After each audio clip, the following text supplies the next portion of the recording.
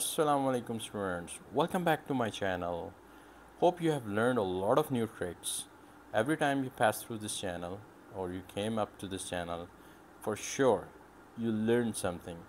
Today I got a new video for you, so let's start this video.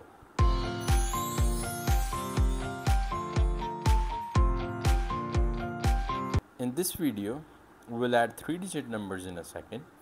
There are two different ways, but I'll go for the first way, which is quite easier.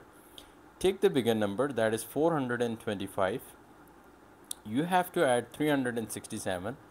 Split the 367, in the expanded form, that is 360 and 7.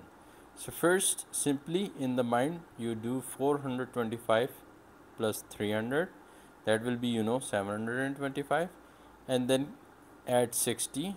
That will be 785, and in the last add 7.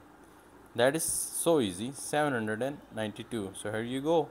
If you check your answer by adding them, that will be 2, 9 and 7. Here you go. That's the simple way to add 3-digit numbers in a second. I'll repeat, 425. So you have to add 367. Keep 425 in your mind. So 425 plus 300, it's only the hundreds place will change. So that will be 725.